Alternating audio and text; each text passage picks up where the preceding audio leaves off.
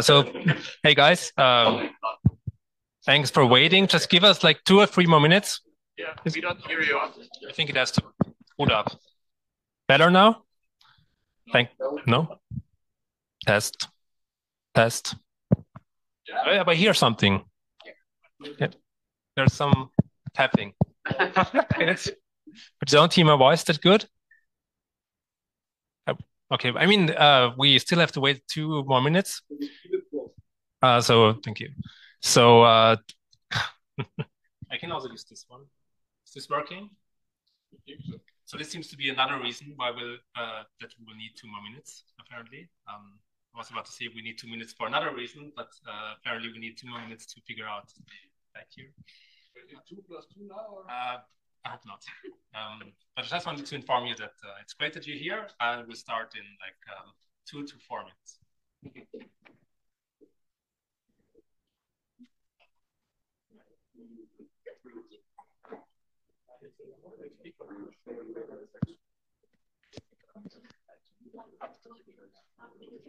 Just have to speak a little bit louder.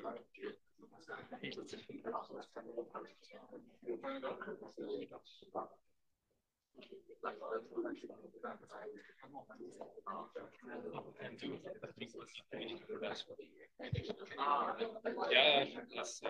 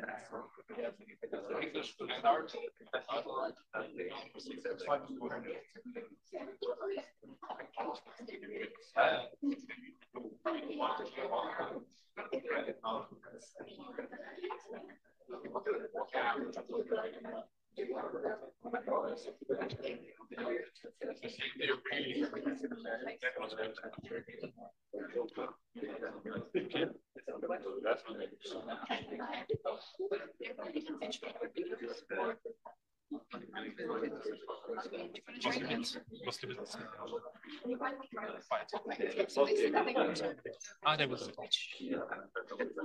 and recording is oh wow. Okay, I hope this is much better, I think, right? So welcome again. We have October, we have another meetup. For those of you who don't know me, I'm Florian Türk. I'm in the board of the Vienna Data Science Group, and I will do the moderation of tonight. We have the usual agenda as every meetup that we have. We will have a little bit of a switch here. So Miklos will start actually to present some of the programs that they provide here at CU. Then again, Wolfgang, our chairman, will tell you what the Vienna Data Science Group is doing aside from those meetups. And then we'll have our main talk. So after the excursion last time to the graph databases, I hope you all enjoyed that one. We are now back to LLMs because it's still a very hot topic. I think everybody by now has tried out what is possible, and there are a lot of applications already floating around. So we'll have some general introduction with some details, and then we'll go into more detail with some really hands-on on how to leverage the power of LLMs when it comes to developing software. Then again, we have the open mic. I think we don't have anybody who wants to speak yet, but you still have the chance to do so. So if you want to take a part in this 1 minute slot, just tell us and we can put on the slide, or you can also do it without a slide if you want to promote yourself or anything that you're doing, or if you're looking for a job or something like that. And we again have the raffle. So we have the book again here, and one of you will win the book again. And then, of course, there's food and drinks and socializing. So with that, I think I will hand over to Miklos. He will tell you a little bit more about the host, who is so generous to host us here tonight. Thanks very much. Okay.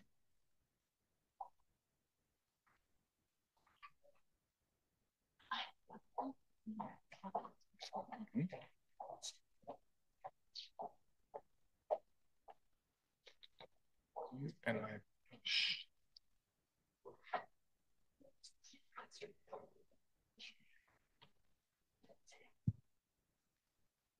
so welcome. My name is Miklos Koren. I'm a professor of economics here at CU, and I'm super excited to host you here. And CU has been sponsoring VDSG in the past, and we hope to continue this in the future because we're in Vienna and we love data science. So welcome again. Let me say a few words about what we're doing here, and I'll talk mostly about our MS Business Analytics program. So what this program is, and I realize that here I may be preaching to the choir, but give me a little bit of time and you see why I'm telling you about this. So this is a 1-year program where the idea is to teach you all kinds of aspects of data science that are kind of related to business applications. And we have actually scholarships available until the 4th of February. So if you do think that, okay, I know all of this or most of this, but I want a degree in that topic, make sure to reach out and then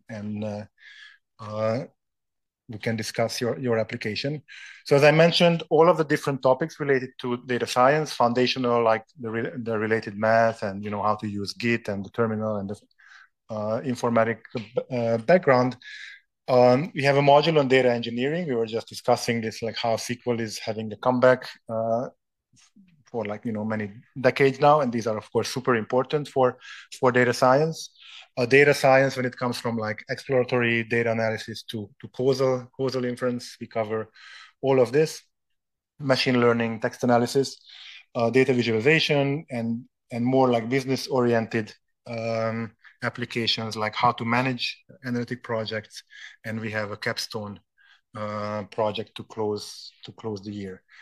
And so this is a lot of material to cram into 1 year, but the students find it really, really helpful to not only go through all of this, but especially to do the capstone. So some of our instructors, and you will see many familiar faces here, and well, not all of them are here today, but still they may look familiar to you. And just let me tell you a bit about the capstone projects. It's super, super exciting to see how students are working, after learning all of these, the coursework that I mentioned at the beginning. The capstone project is about going to a client and do a real world project that the client actually cares about. And this means that, getting legal office to sign off on getting the data, you have some messy data, trying to clean it up, then getting to a point where you can actually create something valuable to the client. So here are some examples from the past. So these are typically like machine learning applications, or improving the data pipeline of the client. And these capstone projects run from like January to, so starting in January, the process, and then finishing in June. So we think that's a good opportunity not only for students but also for the companies that are doing these projects. Now, why am I saying all this? We would like to call on you to connect with us and be part of that experience. So as I mentioned, if you're interested in a degree, come and apply. But I understand that might not be the strongest use case for you. But there are a number of other ways in which we are looking for links with the Vienna data science community at large. One is we have a use case seminar, and actually this winter is going to be run by Wolfgang. So we're very much looking forward to this, where basically companies and people are presenting their use cases in machine learning and other data science projects. And it's super useful for the students to see real world use cases. And we are always actively looking for people who are willing to talk about their interesting projects. And the capstone, as I already mentioned, I think it's a great deal for companies as well, because you basically get high quality, well-trained students who are willing to put a lot of drive into your project. And we're always looking for new capstone projects similar to what we've had before. But if you have an idea, hey, I've always had, I think the best capstone projects are at this stage might be more at the proof of concept, right? Or not even that. Maybe I've always had this idea that I wanted to try, but I don't really have the resources. I didn't get approval from my manager yet. And maybe that would be an interesting thing to explore. So that's something that we would be super happy to help you with, because we could assign like 1 or 2 students, and then you can go and see if there's a proof of concept project that works. And in 3 or 4 months, you can get something done out of it. So another event to mention here, in January we're going to have a business analytics or data analytics jamboree here at CU. So make sure to mark your calendar. It's going to be a great event. Our keynote is going to be Eduardo de la Rubia, who's a data science lead at Meta. So make sure to mark your calendars. It's going to be a lot of activities. We're going to look at the thing from various angles, data science, but also from economics. So we hope to see you there as well. So let me just stop here, put a QR code where you can find our contacts, and super happy to talk more and enjoy the rest of the meetup.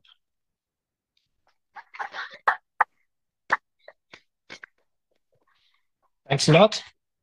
I think we'll proceed directly with Wolfgang. As I mentioned, he's our chair of the Vienna Data Science Group. Yeah. Thank you.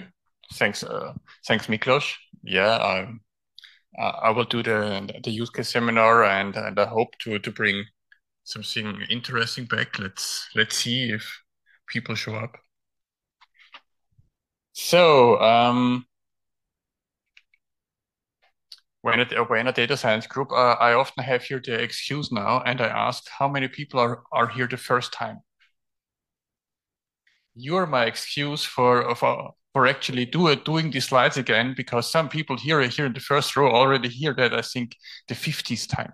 So I apologize here, but for all others, who is the Vienna Data Science Group? So we are not just a meetup. We are a real full-blown non-profit association promoting knowledge. So really educating people And yes, we cared about societal impact of data science long before that was a term in the AI Act, because we are here since 2014, before data science was really cool. And I think we will be here after data science will be cool again, or not cool. I don't know. Sometimes in the future, because everything will then be automated. And yes, our main mission besides this, I don't know, pillar 1, pillar 2, pillar 3 is mostly you, because this is our foundations. We are for data scientists, by data scientists. We don't sell anything. We don't give you goodies afterwards and say, hey, we are so cool, please come and buy whatever. No, we are not selling anything besides maybe one exception, but I will come to that later. Yeah, and maybe right before, because I had this talk again today, and I had it for hundreds of times over the last years.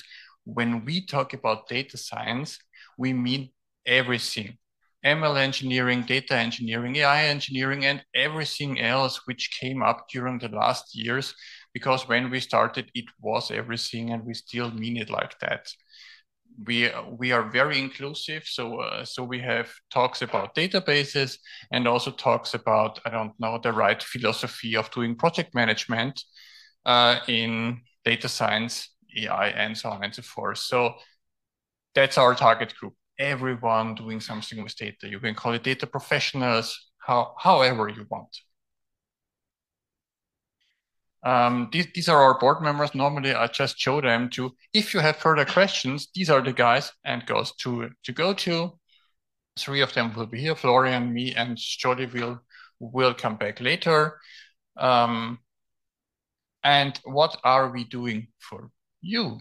Mostly what you see is events. So this one is our traditional knowledge feeds. It's a very traditional event. We have 2 talks. Afterwards, there will be pizza, beer, and we will have some talks. That's nice.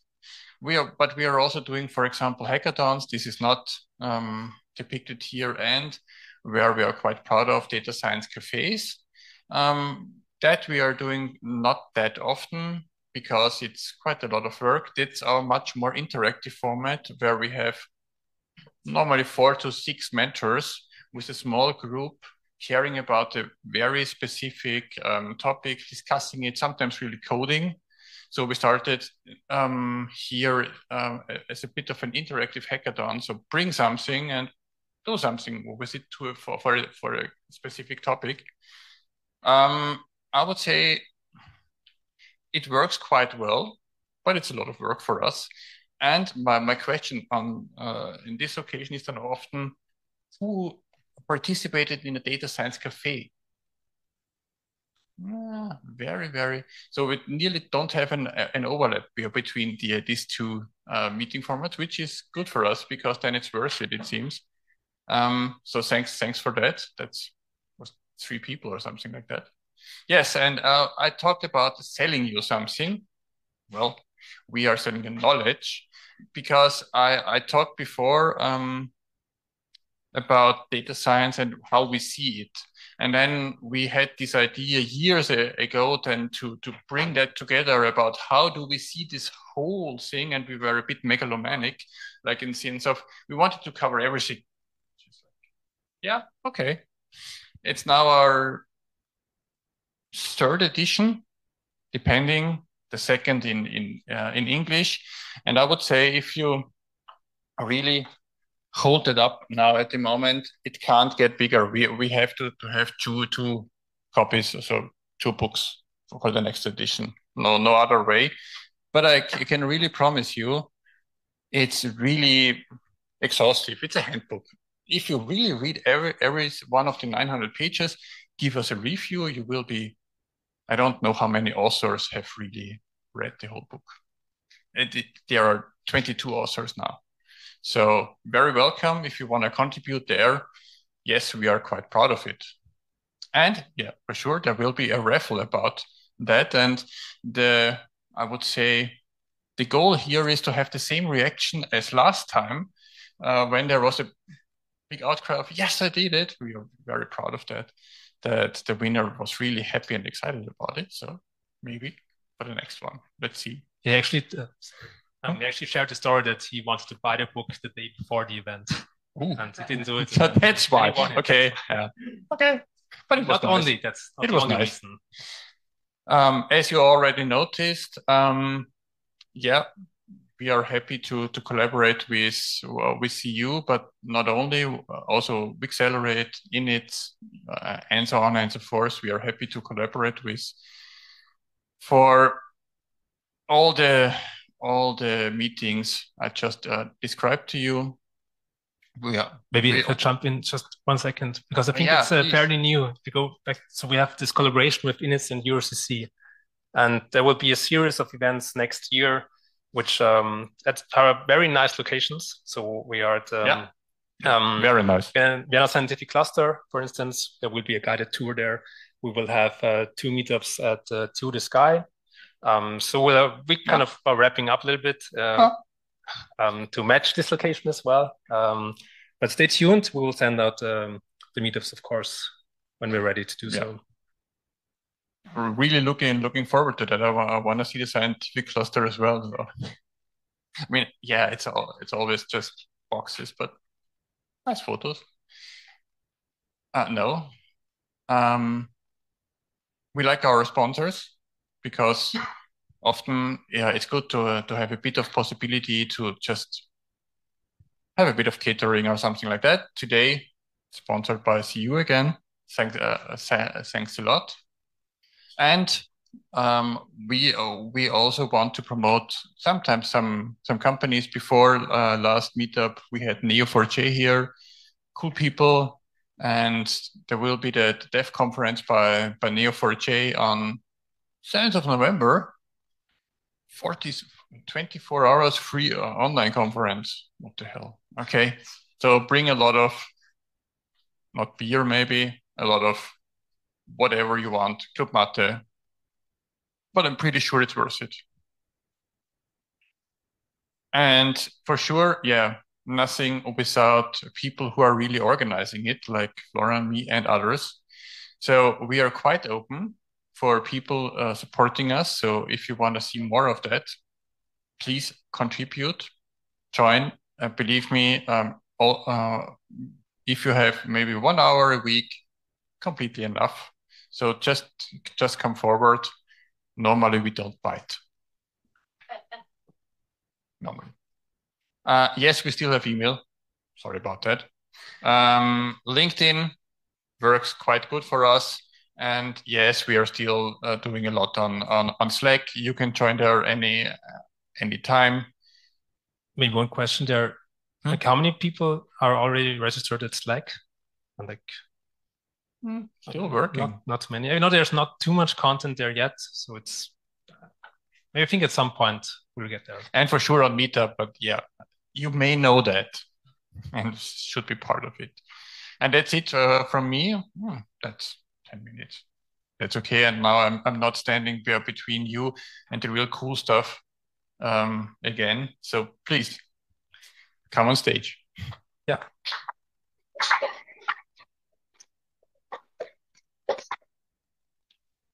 Yeah, so it's really excited that we have those 2 speakers today.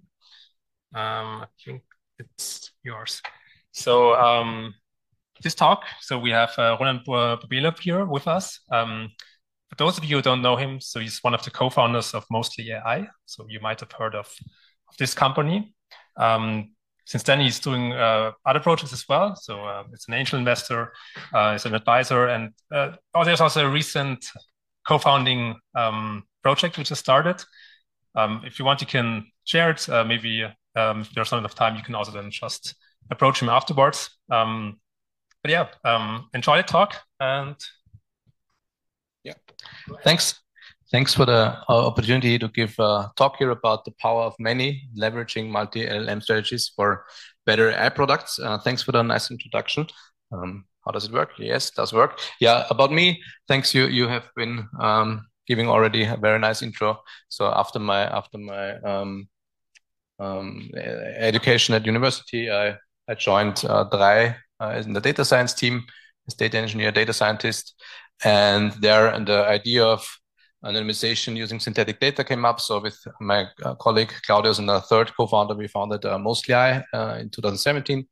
After leaving, I've been working as angel investor and advisor, and recently, together also with Claudius, we founded Hinetra, a new company working on AI projects.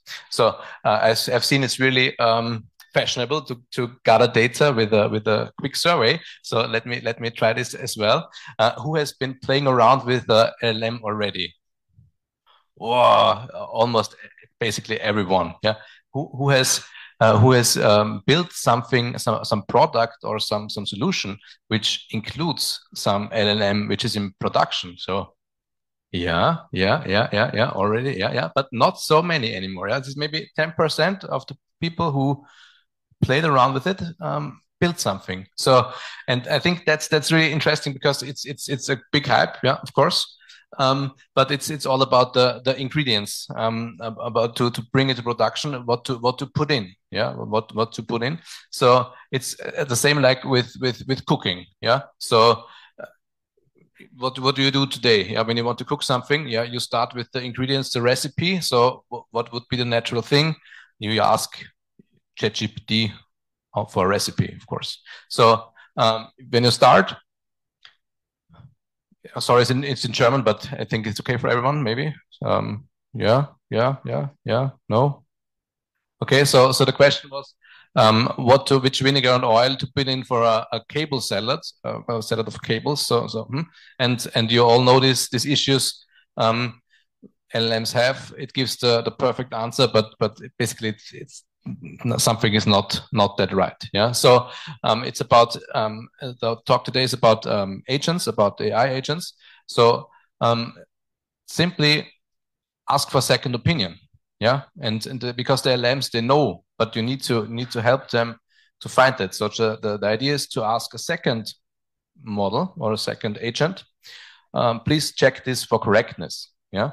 And this is just simply check this question from the user, and the answer is this correct? Yeah. And what you get is basically, yes, a long thing. This is GPT-4o. It gives you a long explanation, and then it says, but there is a small hint. Maybe there is a misunderstanding or a typo. The cable salad is not something to eat. It maybe is Krautsalat, something else. Yeah. So you see immediately, even in the simplest setup, in the simplest agentic architecture for two agents, it brings already a benefit. It helps you getting better results in that sense.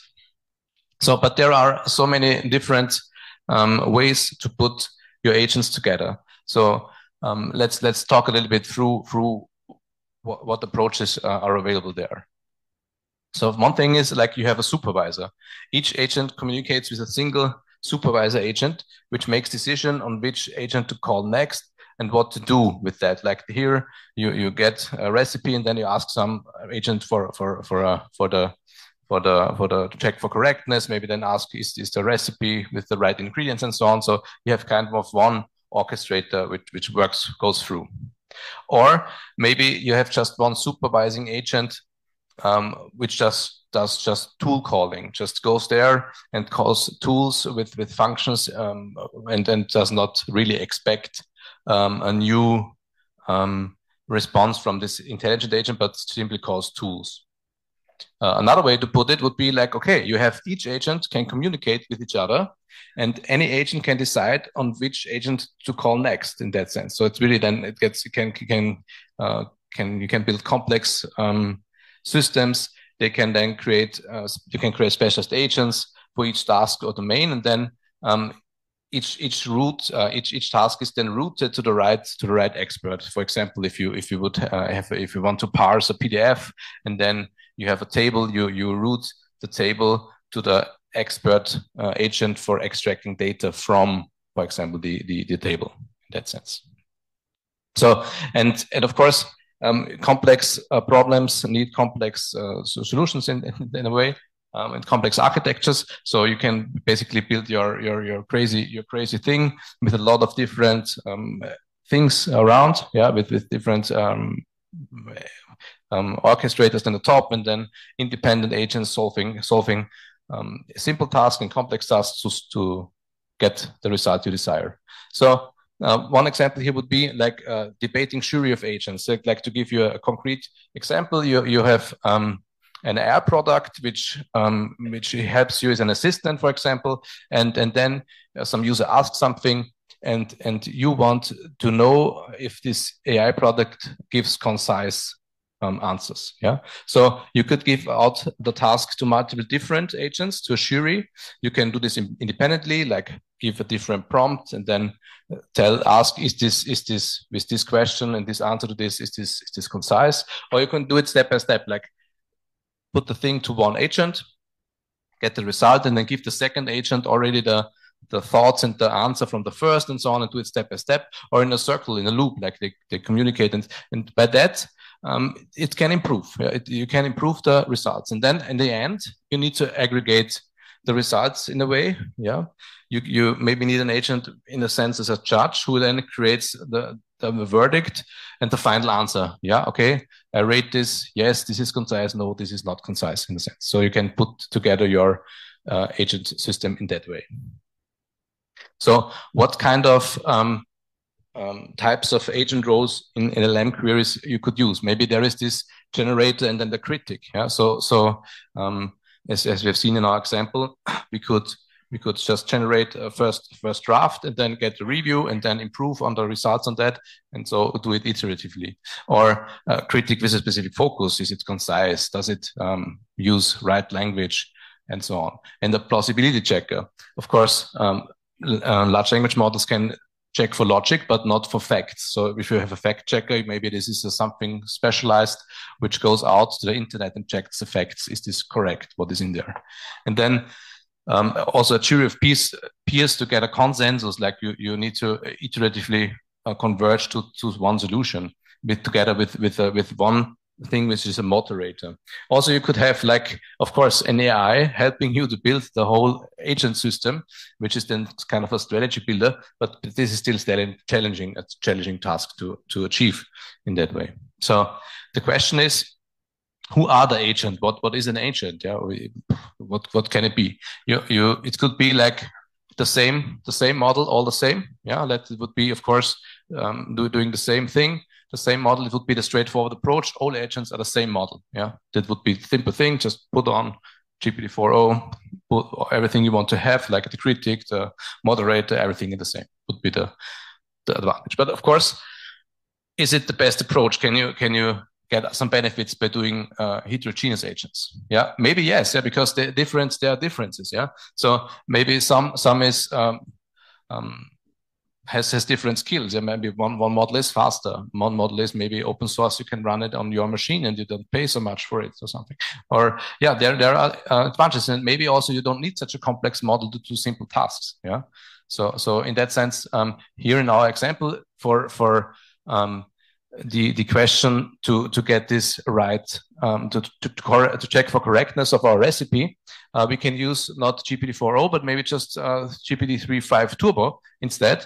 And this is the result from 4o, and then here it gives you the long poser thing, and then also here is the hint for that.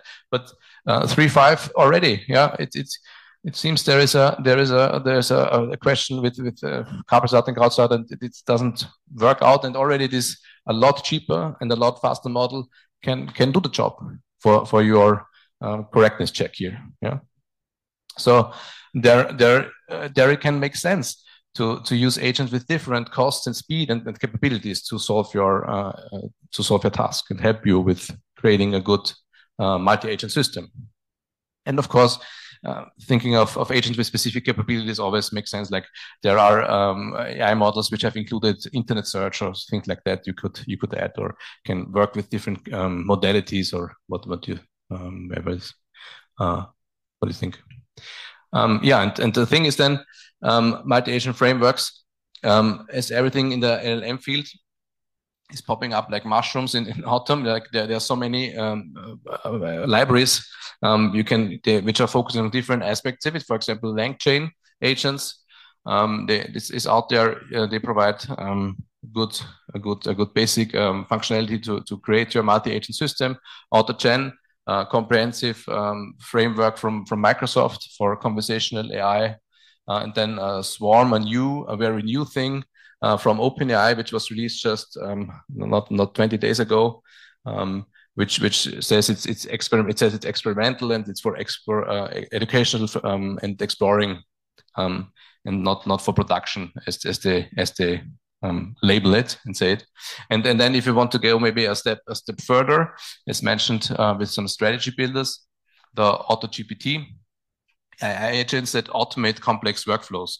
Yeah, that is also out there. But there will be, if you're really going to search and have a look at the AI agents, you will find a lot of different possibilities. And of course, you can, for the simple things, or to really try it out and understand everything, you could implement your simple architecture for yourself, of course, like to get the results from your favorite model, put then the prompt together and push it to the next model and so on. So this is also, I think, a very valid and good approach to do things.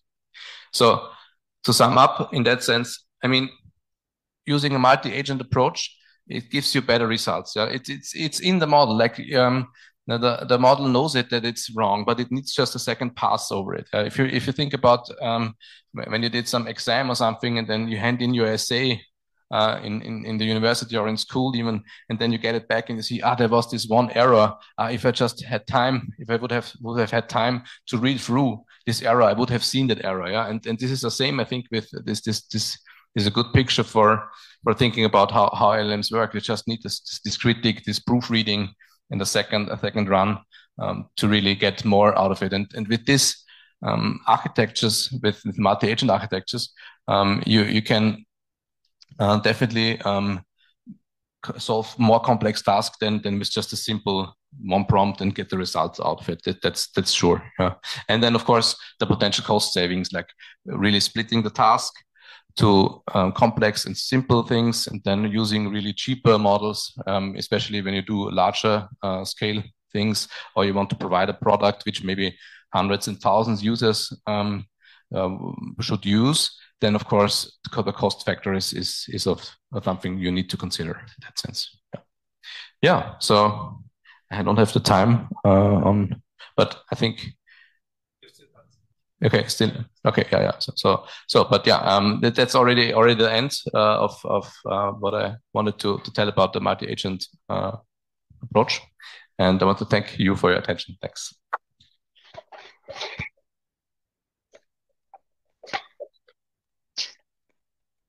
So we have some time to go into more depth. So if you have any questions, let's kick it off. So thanks for your talk. Very interesting. I would like to know how you make sure that, the different setups that you've been talking about, if you're tuning your model and your setup of these different LLMs, how to make sure that you're actually, reaching more quality than before. So that you're converged to some setup that you say is good enough. Yeah. A good point. Thanks for the question. Yeah, in that sense, you organize and use multiple agents in that sense, and then try one way would be to really let them debate and try to converge to a conclusion. Yeah, and like in the example with ingredients, the first thing is already in running a 1 second round of it. Yeah, gives you an indication here is something wrong and so on. And if you then let it improve, and then you could maybe do a loop and see if a correction agent doesn't have to critique anything anymore. Yeah, and then you go to the next agent and let this go around. Yeah, and in that way, I think you can ensure that you improve the result by letting multiple agents see that the criterion is met. In that sense, I would suggest to do it in that way. Yeah. In your particular example with the Krautsalat and the Kabelsalat, a nice setup would be one that would say, okay, you have the Krautsalat there instead of the Kabelsalat. You made a mistake, or otherwise round would say, this is just a fake question. Presumably the answer is totally wrong and the user was just wanted to kid you. So You understand my question? Yeah. So you know, is there again human interaction necessary to make quality assurance of what is the actual setup, or would that converge into some sort of setup that's usable then? Yeah, I think both. Yeah, I think one thing is that I think it would be important really to provide the user to the possibility to give feedback. Yeah, that you can then have quality assurance in a way that this thumbs up and some thumb button to get feedback on, and then they can see what was the wrong thing maybe, and also the user can comment to main code. You provided me an answer, it doesn't make any sense. Yeah, but hopefully you don't. Hopefully you can really reduce the fraction of wrong answers in your system in that sense, yeah.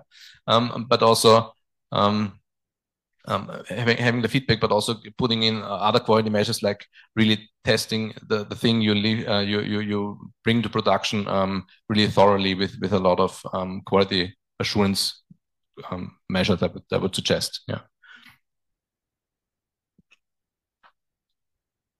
Hi, Roland. Thank you for the nice overview, which was very theoretic. And my question is much more practical. So, so I have a bunch of questions, but the first one is, so have you used a multi-agent framework or designed to implement some practical use case? If yes, which use case? If yes, which framework? And then I have further questions if we have a yes for the first one. For that, yes, did that with LangChain, like the implementation for example, this jury of judges, yeah, in that sense. This worked pretty well to use then different models, like not only GPT models, like also a Claude to get the results, and then tested it with responses from a chatbot, yeah, and to get and to see really that the system works and converges to a good result. And with these insights, we could then go back and improve the prompt, the system, the original system where the data was coming from, where we were trying to score the results from. Yeah, in that sense. Well, what was the use case? The use case for the agent system was to quality assure the output from a chatbot. Like you create the chatbot for let's say IT support, and then the interactions with users are recorded, and then you have this data, and with this data you go to your agent system, and then you want to just go through conversation by conversation and ask if this chatbot did it give the concise answers, for example, yeah, and then. But the chatbot itself, is this the user-facing chatbot, is it a RAG application or what's that? Yes, yeah, a RAG application which provides IT support answers to internal use cases, of course, which the model itself is not able to answer, but needs the RAG to really give then the right result.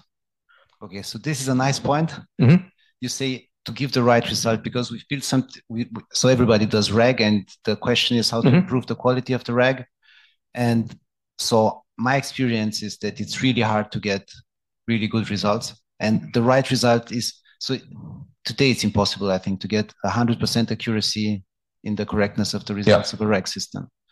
And the question is, well, everybody tries to improve this a little bit. And my question is, I guess, what are your experience with the success or the failures in? I think in that way it's really important to assure that the system, if it's not sure if it's the right answer or not, that it tells so. Yeah, I think in that sense it needs you need to build in mechanisms that if the RAG is not getting if you query then your vector database, yeah, and you put in the context, but the model is not able to answer it based on the context, then you need to also to ask make quality assurance questions like please tell me from where did you get your answer, and so on, and then with back and forth, and you realize, okay, it is not giving the right cannot point to the right to an area in your vector database, then you would need to just inform the user, okay, I cannot answer it properly, and not do it like here, like just silently put out something, yeah, in that sense. Together, you asked that because you say you cannot get to 100%. I'm also would confirm that, yeah, that it would be really hard to get 100% accuracy. But when it doesn't find the right answer, it should be a mechanism there that you inform the user cannot answer it, and then please contact the support or second level support to help you with your question. In that sense, I would suggest to do that. So this is what you typically write in the system prompt of the reg generator agent, let's say, right? If you cannot answer, say that you. Yes, correct. Yeah. And in the yes, correct. Like there should be then some. It should be like really a multi-agent system. It gives you it gives you the result, and then it should be checked, and then it should reason about is it the right answer, and so on, and then for the agent which gives the final answer with all these debates and about that, there it should have this mechanism, yeah, in the prompt, where it says, okay, no, I'm not able to answer it. Please contact then the human. In that sense. And there's another thing that I found quite difficult, or also maybe impossible, is that it's impossible for me. It's impossible to separate the knowledge of the foundation model from the knowledge in the RAG system. So so it's impossible for me at least. So can you speak to this? So do you have any thoughts on the issue of separating the knowledge of the foundation model from the knowledge in the RAG system in the answer? Yeah, but if you like this chain of thought approach, and in that sense, if you really ask for where did you get the answer from, and if it cannot point to something from the context, then it would be a strong indication that it's not answered from the context what you would appreciate and would need, and is rather answered from the internal knowledge of the model in that sense. Yeah, but yeah, I don't have a 100% recipe which always would work to separate that. Yeah. Sorry, there are other people as well. Maybe you can, if you have time, you can add one more question, or otherwise afterwards.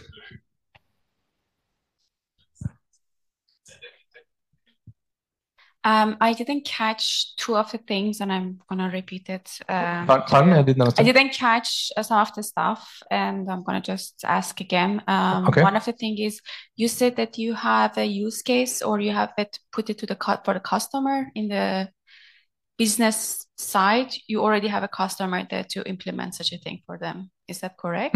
Yeah. How do you? I just have two questions. Infrastructure wise, let's talk about the business, go to the customer side. How you manage this infrastructure, hardware, cloud, and another thing is cost management. How do you talk about this cost if you have multi agents with different size of the model, and how you can deliver such a thing to the customer and do the cost management? A little bit more detail how you do that. Yeah, for that, it runs in the cloud. Yeah, like there is the whole solution in that sense. It runs in the cloud and uses public available models. Yeah, and just what you do is it's then basically a platform where you can then do a lot of evaluations on the different on your AI product in that sense. Yeah. So and what we did was just provide part of these evaluations and metrics kind of in that sense. Yeah. And so this is definitely something which is then could be running in the account of the customer. Yeah. That it's not then they provide their API keys in that sense. Yeah. Like you can then maybe also would be able to in the future then for this product that should also then be able to connect maybe to Azure AI Studio or things like that you can just put in your AI product and then it runs the benchmarks and does everything, and then the product of course runs in the custom environment, but then also there would be two models. Either you run it in your on your account in your bill, or you run it in the normal in the global setup, and then just bill the customer what the customer has been using in that sense.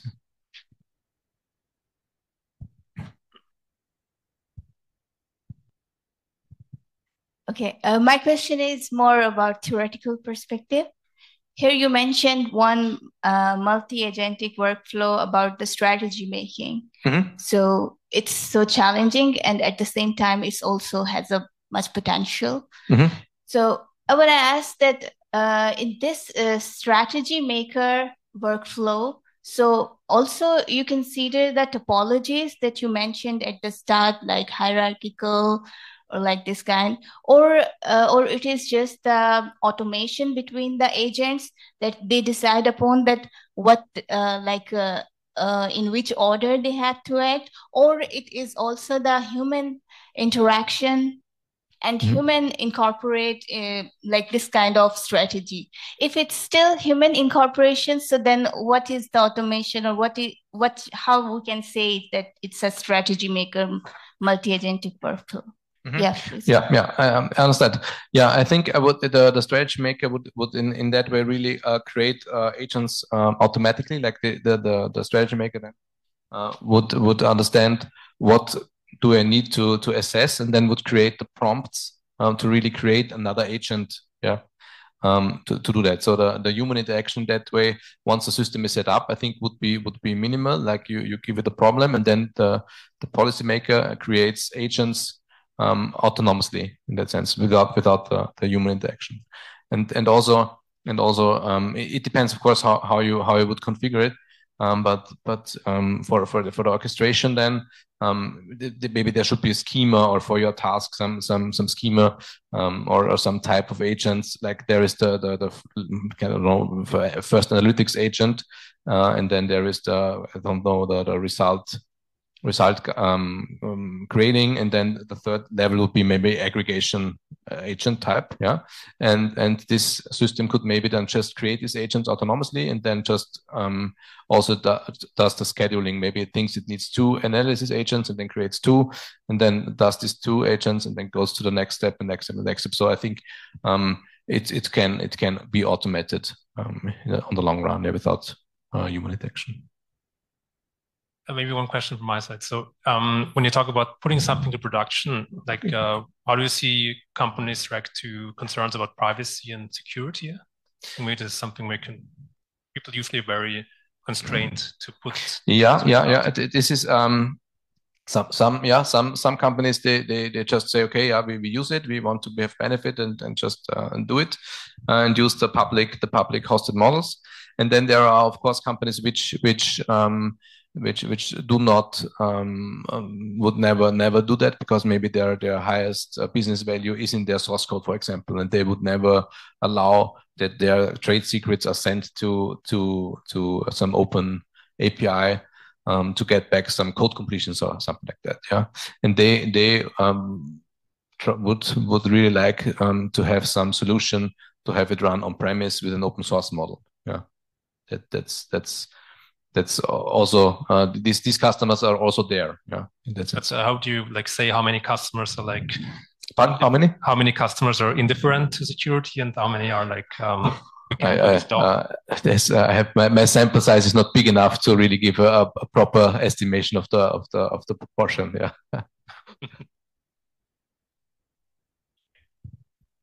So I'm going to be a little challenging here. Actually, the first question and the second question, you answered it as though it's possible to guarantee you're going to be monotonically increasing the quality. And my experience is it's very, very easy for almost all these models to find examples where no matter how you prompt, you're getting bad answers, and it doesn't get better. My question, though, is from a business perspective. Not a single one of these model makers is making money. They're all spending money by the billions, hoping that there's a business there. Your architecture, whether you build it for somebody or they built it themselves, implies that they're going to have lots and lots of different agents from different vendors necessarily. They're not going to be around. Most of these vendors are going to get bought out. They're going to fold because there's no money that anybody's making. So how can you justify a multi-agent architecture for a business use case when the companies that are providing this right now are providing the they're providing a service without making money, so they won't be here. So that's my question. That's a good point. I think this refers also to the fast pace all these developments are taken in the large language model space. I think the maturity of the whole market, I think, is pretty early stage. I would if I can use this startup term in a way, yeah, it's experimentation phase. Prototypes are there, the customers are using it, and just to give an example, like even if you have your system set up, you have all your prompts, you have your product done, yeah, and then one vendor like OpenAI releases the new version of the model, and then you switch the version and nothing works anymore in that sense. Yeah, that's the normal thing in that sense. Yeah, so I don't know how it will be solved in the future, but that's definitely something. What needs to be considered in that the systems will be really flexible and can adapt fast, because as you mentioned, the business case is really hard then to make in a way, yeah, that you spend a lot of money to create something and then it will fail because the vendor is going out of business or something like that. Yeah, I think, yeah. I'm looking forward to how this will develop. Yeah. Thank you for the presentation. It was really interesting. My question was more specific to when you get the results. Mm-hmm. So as a business owner, you kind of want to see how accurate your models are or not. If you're providing a service to a company, they want to see how accurate your results are. Mm-hmm. And I was wondering, how do you benchmark your models or the performance of a chatbot, for example? And is there a tool, or do you make it in-house, or how do you benchmark it and show them how good the model, how good this? Mm-hmm. And I think it's here. It's not a quantitative output. I think, and yeah, you need some measure, a quantitative measure in the end. And I think what the measure really is did this for the chatbot especially, did it solve your request properly? Yeah, did it really help to answer the question? And there you can measure it in terms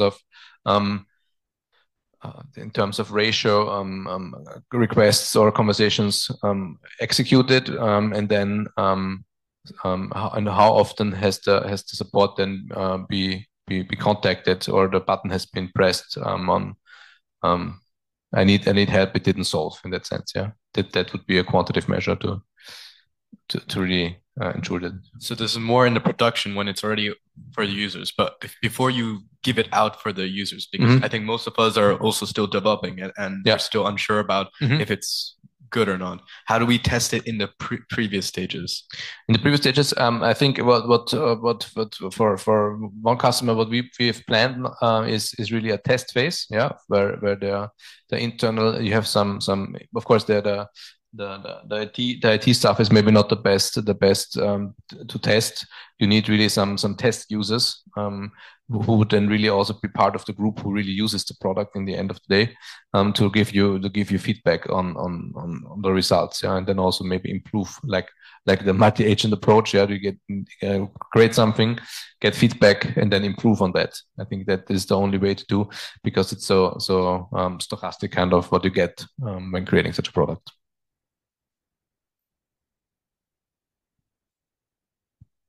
Okay, I guess if there are no other, maybe we'll take one more question.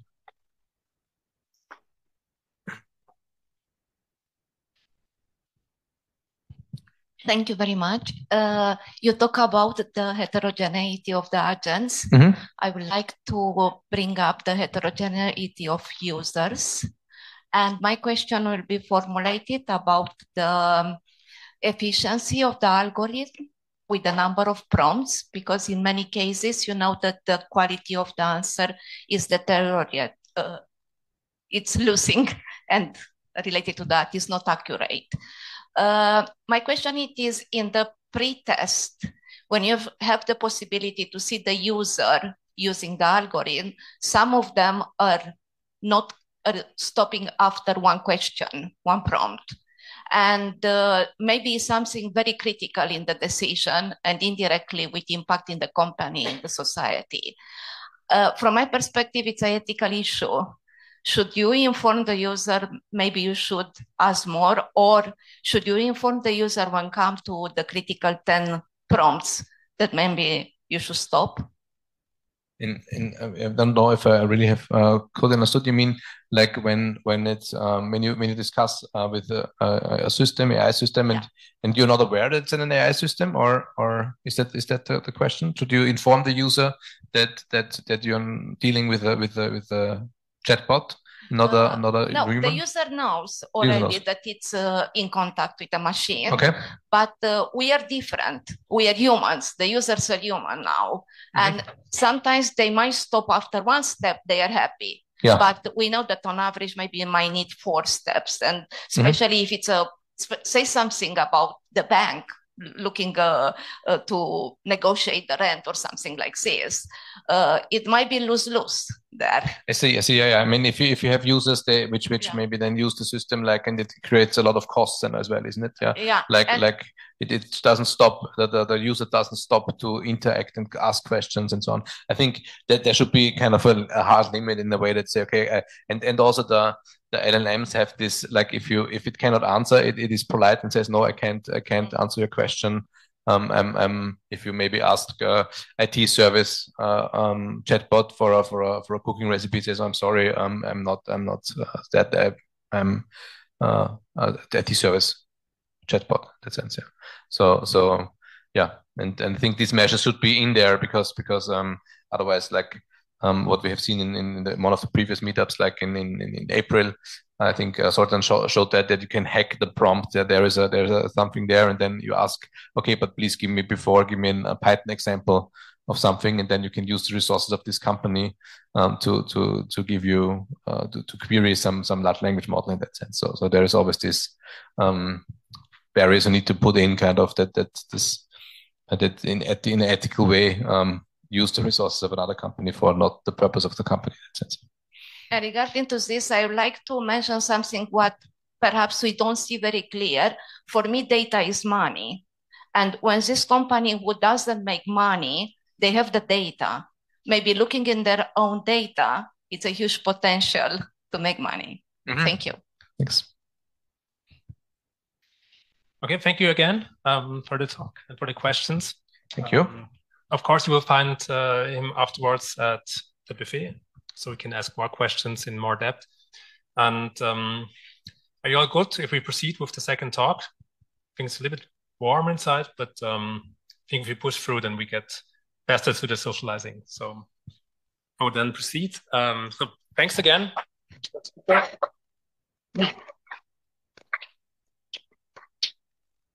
And we will continue with some more in-depth hands-on. So with us, we have Vitaly Konov here. So he's a .NET developer at First Line Software. For those of you who don't know him, so we get a short introduction about. Yeah, thanks very much, Florian. Yeah, colleagues, I'm here. I'm not a speaker. I will just give you a short background why mainly colleagues from Vienna Data Science Group allowed us to make a presentation here. Yeah, so we are First Line Software. We are a global software engineering company with around 12 offices. And software engineering is exactly what we are doing. And AI and ML used to be a big part, and now still is a big part of our work because we are working a lot with, for example, healthcare data or e-commerce data. And for last year, Gen AI becomes a hugest topic for most of our clients. And answering on your question, Florian, I would say that at the moment, around 40% of our clients are already very active in Gen AI development by themselves or with our help. Yeah, so they're not afraid of data security, but they're doing it very accurately. Yeah, and when I'm talking about Gen AI, I'm talking about not only like chatbots and all this stuff. Yeah, it's a lot of things related to data structurization, for example. It's a big topic. Yeah, and here you can use different local in-house language models. Yeah, and be very careful with your data security. And also, we're doing a lot of stuff in improving of our internal work and improving our software development lifecycle. And that's exactly what Vitaly will tell, how he's using large language models and multi-large language models to help to develop e-commerce applications. Thank you very much.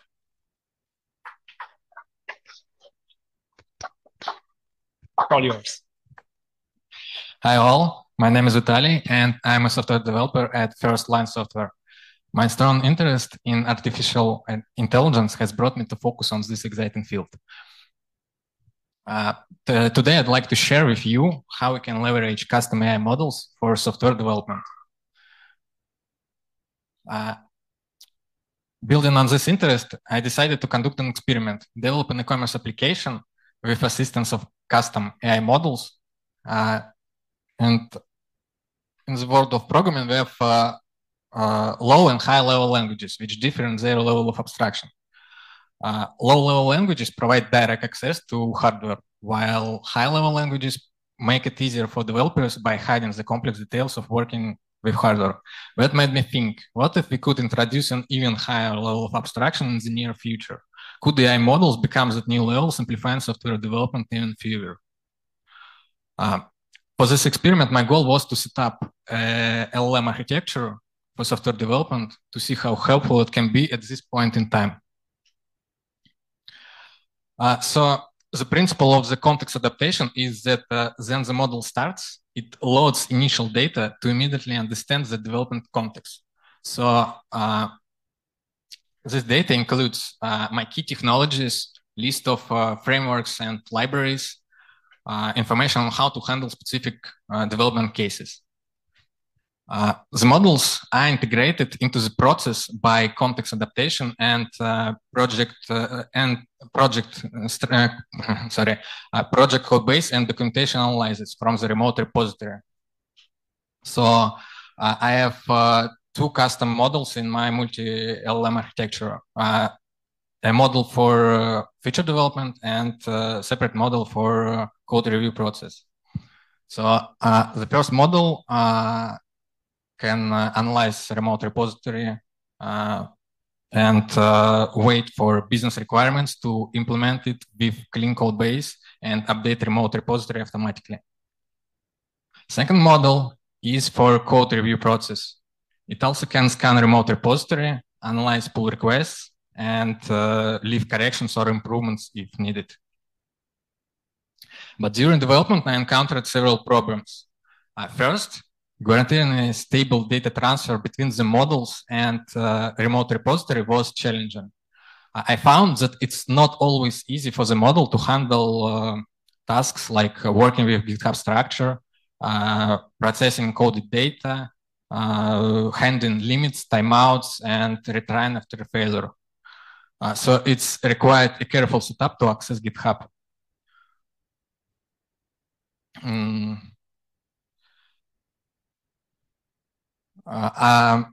Also, the model needs as much information as it possible. So I configured the models to document each change and save it to remote repository automatically.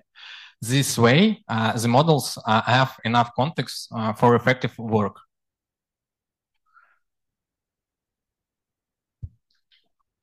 And of course,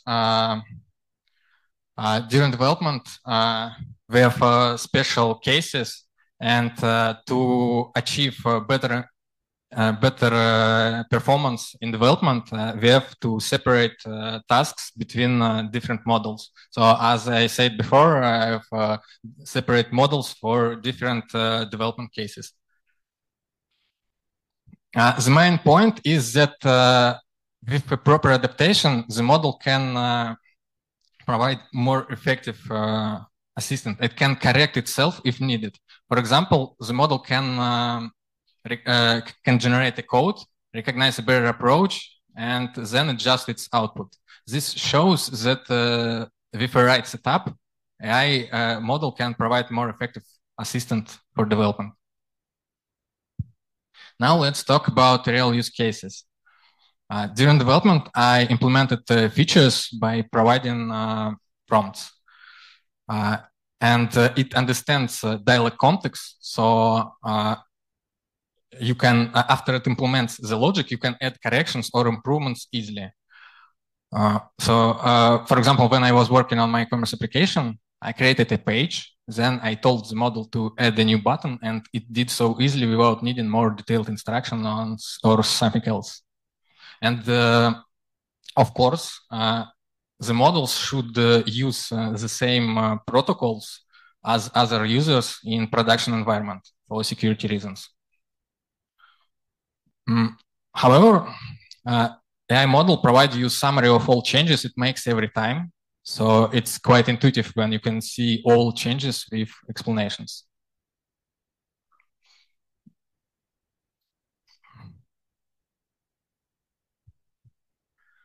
Another case includes project analysis. It can scan a remote repository to analyze the project and help with refactoring, provide comprehensive, project overview with full structure and architecture description. It is particularly useful for maintaining code quality, onboarding new team members, and research purposes. Also, the AI can review pull requests by assessing code changes against business requirements and project documentation. It will leave corrections or improvements in a separate commit on a remote repository if it's needed. Gen AI is a powerful tool for everyone, but it cannot replace you because it needs an expert to manage it. In some cases, technical expert is required for model work, have to provide more technical instructions, not only business requirements. Sometimes have to fix errors manually, so humans are still needed. As a result, my approach allowed me to create a multi-LLM architecture, and I can see the following advantages compared with ready-made solutions like chatbots. It's connected to GitHub repository, so the models have access to up-to-date code base and project documentation from remote repository. Special workflows was designed for each model, so the models know what data to expect and what output to generate. And also, thanks to context adaptation, the models are more effective and reliable for development cases. However, my solution is not as innovative as software development agents like Replit, which offer even deeper integration into the process. Recently, new AI models have introduced interesting innovations. One of them, chain of thought capability, which allows models to reason through problems step by step. This should improve their abilities in mathematics and programming tasks. However, it is not possible to create a custom GPT model powered by those features for now. So I hope it will change in the future and I will be able to repeat my experiment and observe the differences.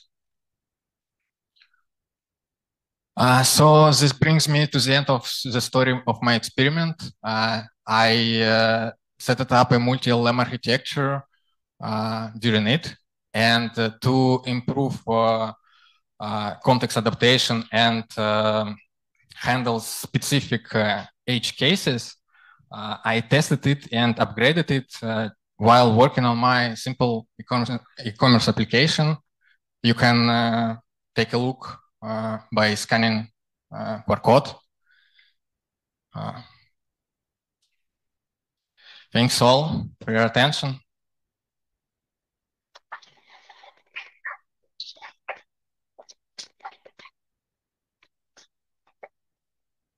Thanks a lot. So you have the opportunity to get more in-depth questions when it comes to actually applying LLMs for use case.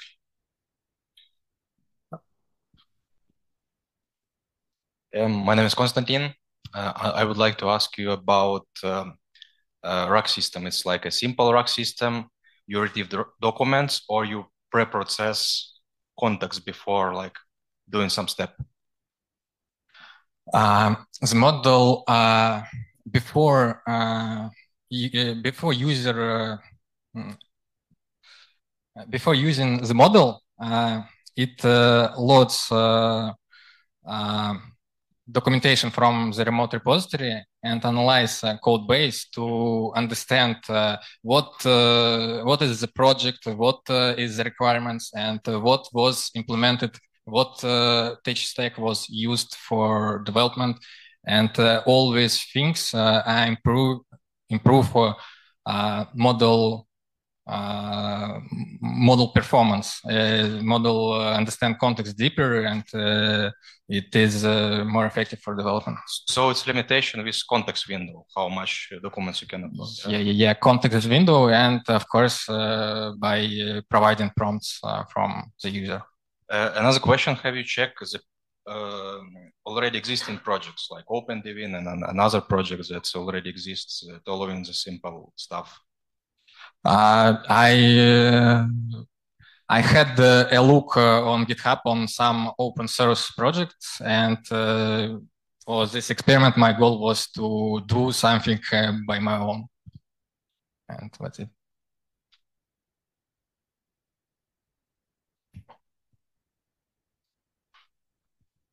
So hi, I'm Lorenzo. I have a question. You mentioned a lot of the importance of fine-tuning the model. So what do you mean here by fine-tuning? Do you actually fine-tune a foundational model, or do you do some other techniques for that?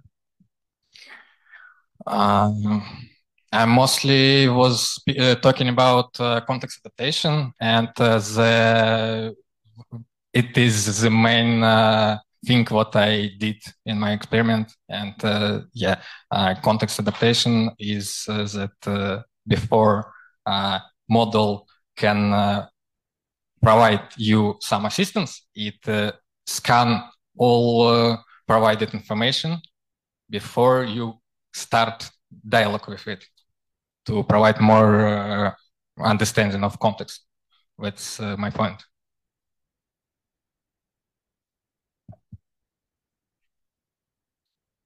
I have a question. So did you have, sorry.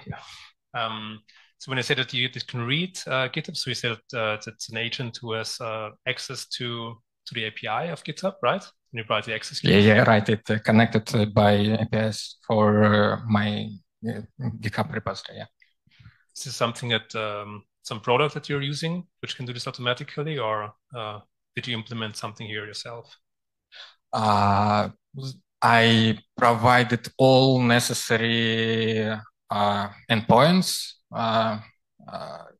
keys for my private repository, so it have access only for a repository what I give access. So it is connected by provided scheme with all necessary actions like getting directories, files, updating, reading, getting pull requests, open pull requests. All those actions was provided as endpoints. So that's a feature of the model you're saying. So which model were you using? Because I'm not so familiar with what are the features of all the models which are out there provide.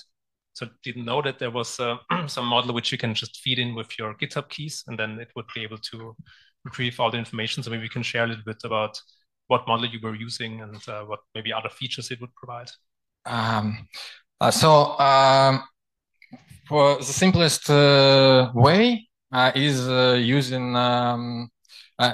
It is very simple with GPT models offer special instruments where you can get some information more in human language, and it will translate it to more translated to a schema which more familiar for the model. GPT model have this functionality and for creating a custom model.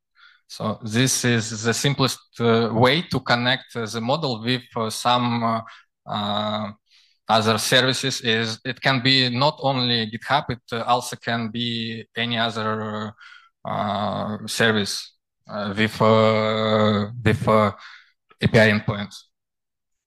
And from a business case perspective, like do you have an estimate how much it cost you to implement your use case? As about performance, I think I can't say a lot of information because my sphere more about development. I can't. I'm not a manager to calculate costs and so on. But there was no manager coming to a desk and slamming on it and like telling users to stop the experiment. So it's kind of, you know, it was not exhaustive. Oh, no. Maybe you know? No, we have not found. Okay. It would be interesting how much you can actually improve the performance versus the cost perspective.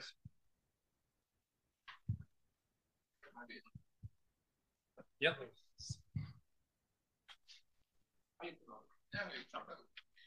I found it super interesting and useful. If you want to develop something in a really fast speed, the question is, what if the file reached the token limits, and how would you parse them and then read together? You mean for one node, can't upload like endless files for like a really big project, and how would you deal with that issue?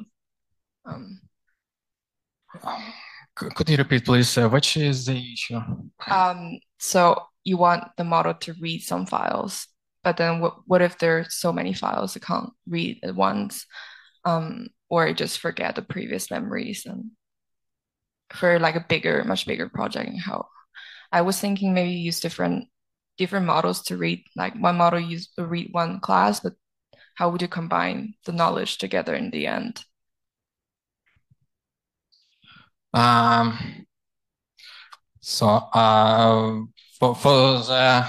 this point, I can say that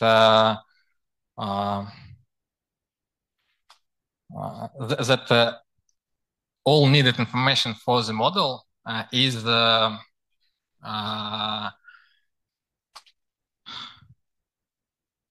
described in special files with all important information. So before you start the dialogue with the model, it scan only important information. And then while you are talking with the model, it loads additional information from the remote repository to provide more effective assistance on your specific case, which you are talking with the model. Yeah, maybe I can give you a short question. Because as experiment, it's a cool thing. Yeah, you used OpenAI ChatGPT model, which is public. Yeah, and you used it for this experiment. But for real clients we have, yeah, I doubt that they will allow us to, let's say, use their code and work with this code on the level of open model. Is there a way you can experiment with some, I don't know, local installed model, smaller one, or do you really need such a big one like ChatGPT? Can we take some small model, install it in-house, and make this experiment again? Yes. My idea about next experiment is that it is about security topic, and I want to use open source model which can deploy it only on developer machine, and it totally isolated on local machine, and this model will be for security purposes. So it will check all your requests and will delete all important information with what shouldn't be used as by security reasons. Yeah. So it is totally isolated on your computer and all data on your computer, and it will delete all important data for security reasons. It's my idea about next experiment with small model.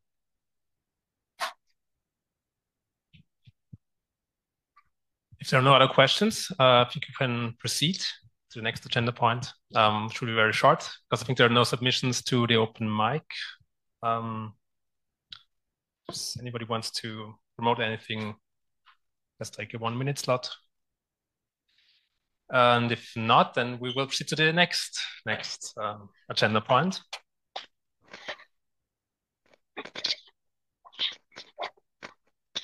And please give it away for the speaker. Sorry for missing it. But I think we don't have the list there.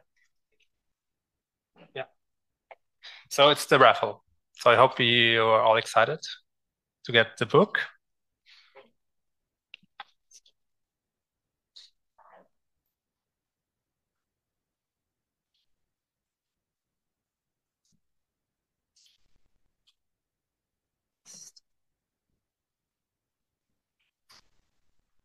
It's fine. It's totally safe.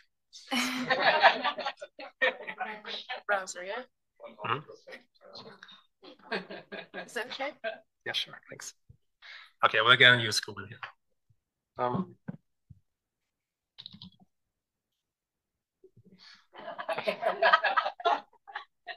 And I have to check how many we have. Yeah, I know, but that's even more cringe. So that's, I think it's actually 2 and, right, 65. Okay. So let's see. So usually we have a lot of no-shows. Let's see who is 61. Oh, sorry, I was there already. Jacobo, Pinati. Perfect. First hit.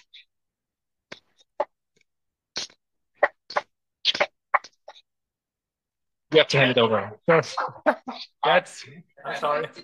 I will take a picture as usual.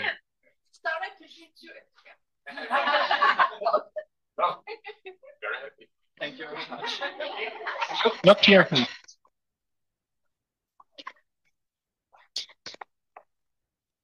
Sure. You need to give a recommendation. Okay, maybe just one concluding question, so because I know there's a lot of things happening this week and last week. So just for us, out of curiosity, like how many of you attended the TED AI last week or last weekend? Okay, not too many. The Data Analytics Conference is actually today and tomorrow. And there's tomorrow, there's another data science event. Anybody plan to go there? I think tomorrow is the one with Ernst Young, right? So I think like, I don't know, it's getting crowded, but it's really awesome that you found the time to come here tonight. And with that, I think we'll close the formal part and you will find food and drinks in the back of the stage. So thanks again.